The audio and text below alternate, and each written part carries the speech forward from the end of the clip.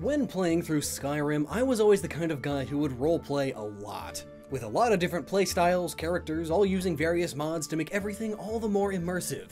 One of my favorites was an adorable elf alchemist with summoning rods who loved reading, so I made it a mission to find every single book in all of Skyrim.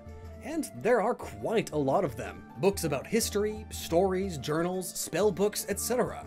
But one of the most famous books in all of the Elder Scrolls series is the lusty Argonian Maid, only famous because it's the only bit of erotica in the game as well. Well, unless you add mods for that, but it's a story about a maid and her master, and she's lusty. You know, typical erotica stuff. But the thing is, she's an Argonian. You know, the lizard people. And speaking of female lizard people and their lust, why do they even have breasts? If you haven't gathered already, this video will talk about breasts. Yes, breasts. Real mature subject, I know, but this is a legitimate question asked by quite a few people on the internet, including myself. It's a genuine query, you see. The thing is, breasts are basically exclusive to humans unless you count cows and goats with their udders. Breasts are made of fat and mammary glands, the mammary glands being the part that produces milk to feed babies. And some adults. Really, it's a lot less weird than drinking from a bovine. Anyway, all mammals have mammary glands. That's why they are called mammals. They have mammaries. The vast majority of mammals only get swollen mammaries when they are pregnant and are having to feed their offspring. When the offspring get older and stop drinking milk, the mother's mammaries will shrink back down to normal. Humans, goats, and cows are the exceptions to this. But this is the whole thing. Mammaries belong to mammals. Exclusively. There are no known exceptions to this, like how platypuses and echidna lay eggs instead of giving live birth despite being mammals, or like how some sharks and snakes give live birth instead of laying eggs. No, mammary glands are, by definition, exclusive to mammals, and a mammal must have mammary glands to be considered one. But Argonians are lizards, reptilian people, reptiles.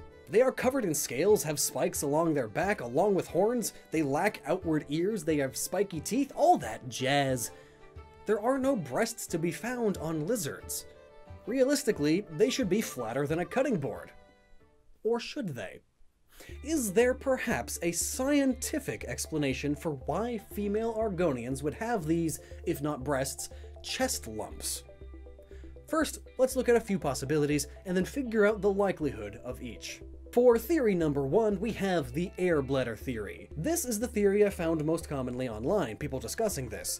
One of the unique abilities that Argonians have is the ability to breathe underwater, but looking at them, there are no visual gills, and for anything as big as an Argonian to be able to breathe underwater, you would need some pretty huge gills. So perhaps all the Argonians are really doing is holding its breath in the same way many other reptiles do. For instance, crocodiles usually hold their breath for 15 minutes, but can easily do so for 2 hours, and in extreme conditions can survive by only breathing every 8 hours. And from a game design aspect, it makes more sense to just say they can breathe underwater than it does to program a breath meter that lasts for 8 hours. So when an Argonian needs to, they'll fill these bladders, which are right in front of their lungs, with air. And so now they can hold their breath for a very extended period of time. But then, why would only the female ones have these air bladders? Well, it might not only be the female ones. All of them do, but that doesn't mean they need to have them extended all the time.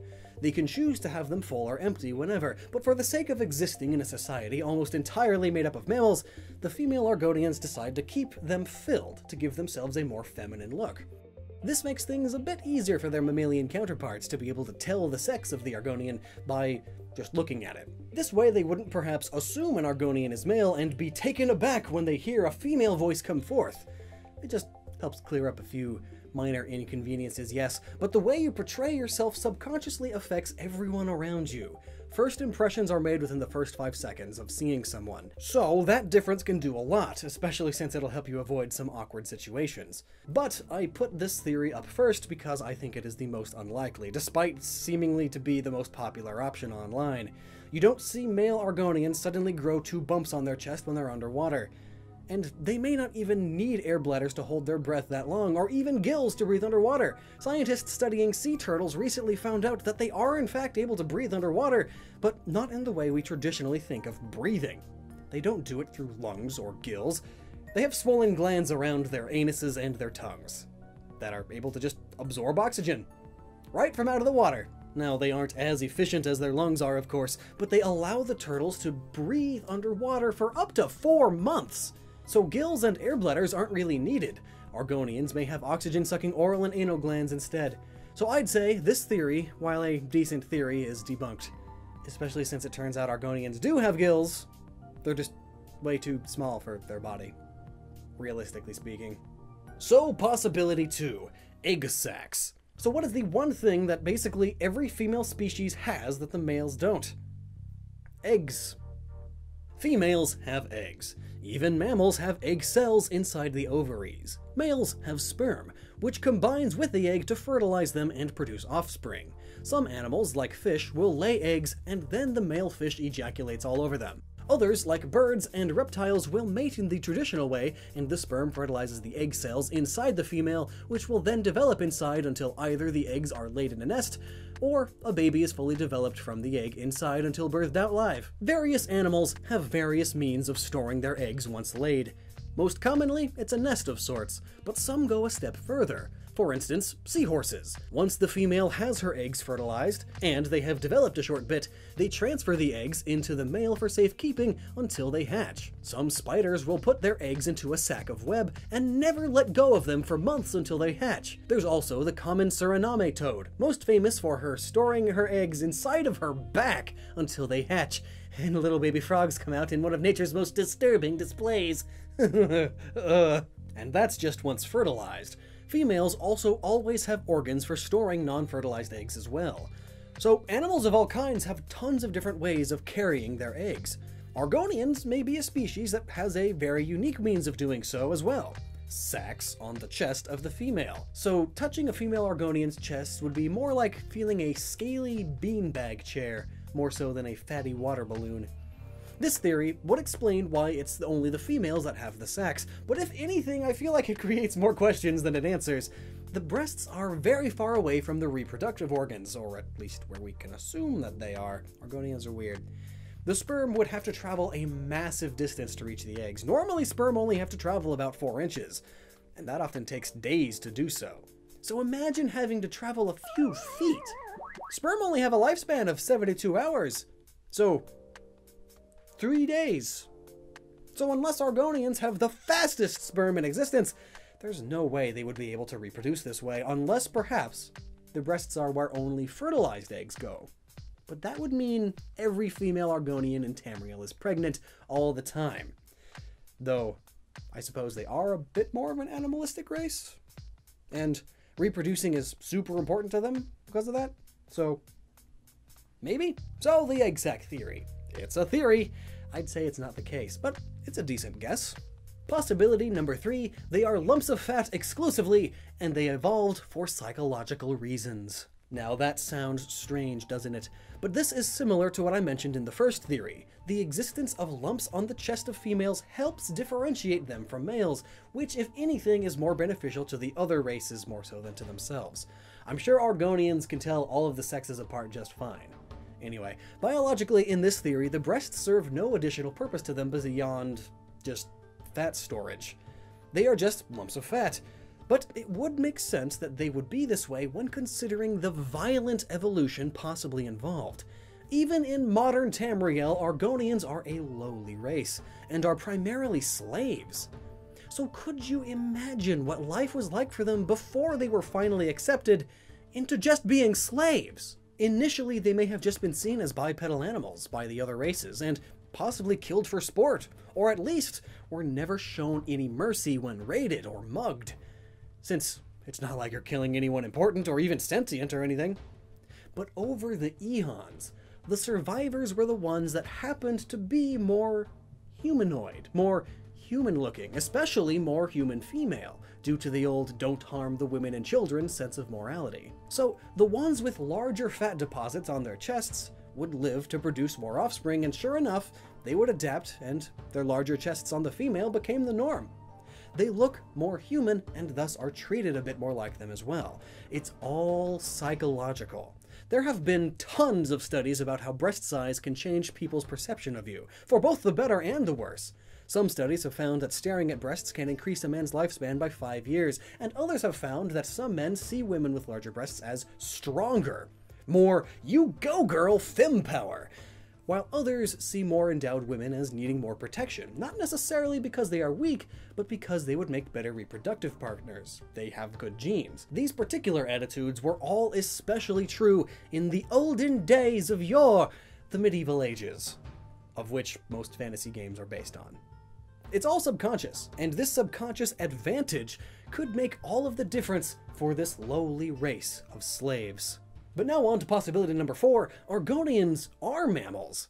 Argonians, being reptilian in nature, would most likely lay eggs, but Mark Nelson, a game designer and writer for The Elder Scrolls, was asked about whether or not Argonians lay eggs, and this was his reply. Men and mer assume much about Argonians, but who among them has ventured deep into the Black Marsh and lived to tell about it? They assume that Argonians lay eggs because they resemble the tree-dwelling lizards that scurry about on 4 legs. Yet, they assume Argonians have live births because the females have breasts with which they might suckle their young. Perhaps it is both, as necessity demands. I wouldn't expect to hear an Argonian born in Skyrim, or Solstheim for that matter, mention being hatched.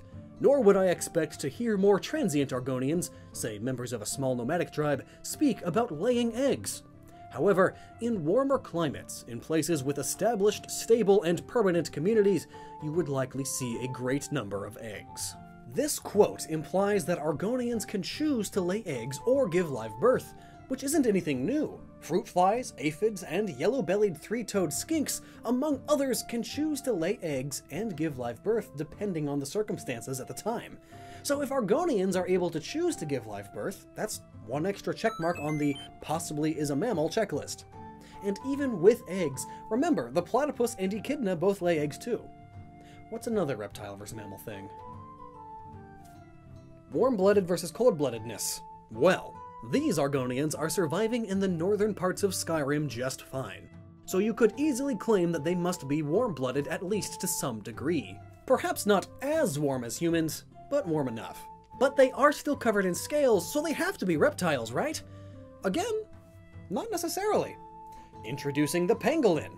This little guy is a mammal completely covered by thick, sharp, overlapping scales it uses for defense against predators. And it's a mammal. And of course, there's also dragons, and while they are mythical in our world, they exist within Tamriel, so they are fake isn't an argument against this point. But while not the most modern interpretation of dragons, some ancient versions of the mythical dragon are mammalian, and give birth to live dragons. Some even have fur and are more beastly than lizardly, yet still have scales in amongst the fur. So taking all of that into consideration, as well as Argonians are a fantasy race so they can be whatever the creators want, you could say that Argonians are indeed more mammalian than we assume, and the breasts on the female are indeed used for producing milk for their offspring. But then there's the issue of how the baby Argonians would use them. Lizards do not have lips, or jaws in the same way that we do. So Argonians would have a really hard time creating suction, since their mouths are so wide and long. Plus, could you imagine what the poor mother would go through when the baby starts teething? Argonian teeth are like knives! Plus, all of this begs the question of whether or not Argonians even have teats. The part of an animal right outside the mammary glands which secretes the milk. Skyrim being Skyrim has a massive modding community, and various nude mods have given Argonians these teats, but most don't because of the whole Argonians are reptiles, and reptiles cannot have teats thing. But considering how rough and scaly Argonian skin is, a soft teat to suck on wouldn't really fit. Unless, of course, female Argonians are more like how this particular mod portrays them, and they have soft spots around the area where teats would be. So it's very possible, but so is them not having teats at all. Bringing up the platypus again, they have mammary glands and give milk to their young, but they have no teats at all. Instead, milk just secretes itself out of their normal day-to-day pores, on the skin by its underarm. My goodness. They really are just bottom of the barrel leftover parts. So the same could be said for Argonians. Rather than a soft teat that the baby is incapable of sucking on in the first place, a spot where milk comes out between the scales makes more sense, and the baby then just laps it up with its tongue, like a lizard would, much like these geckos and their cereal.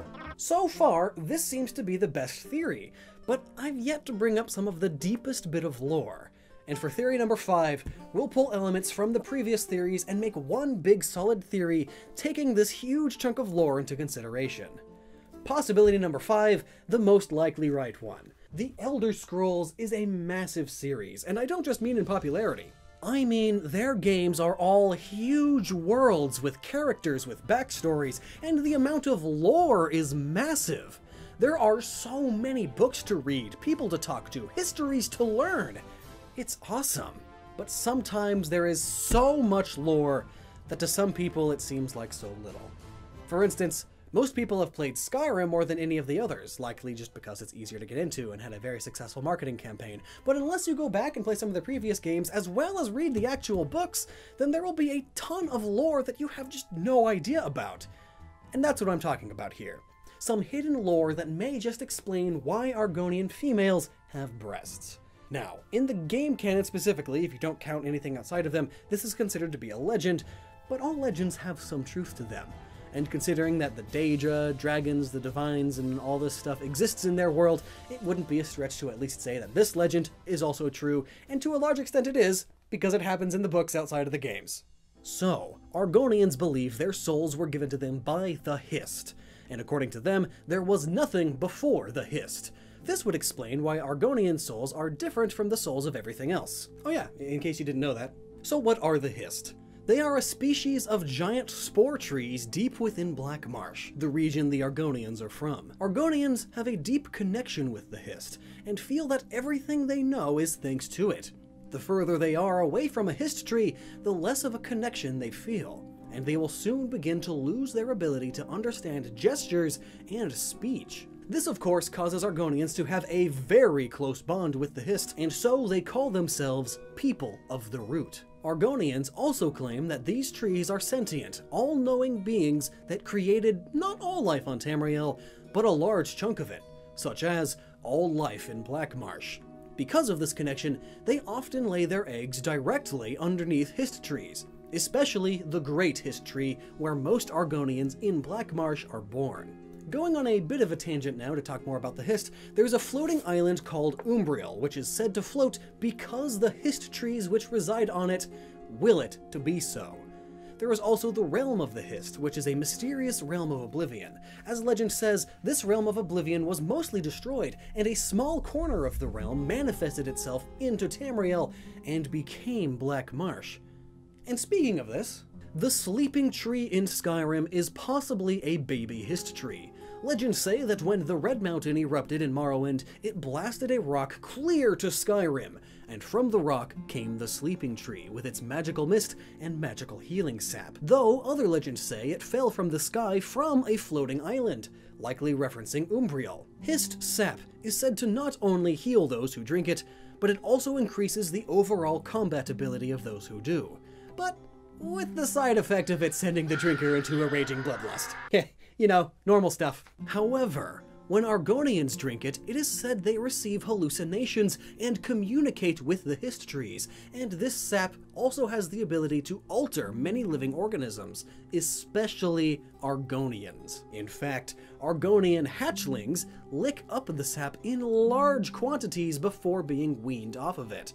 But it is said that when Argonians begin to exit their juvenile stage of life, they will begin licking up more sap, which stimulates their hormonal glands, which sprouts from them the appropriate organs for non-Argonians to more easily tell the sex of the Argonian. Oh, of course, it's something so simple like that. How dare you lengthen this video with wrong theories when there's extra lore that just explains everything? You could have just said that. Except that's not fun at all. Go away. So it's possible that Argonian breasts truly are just for show after all.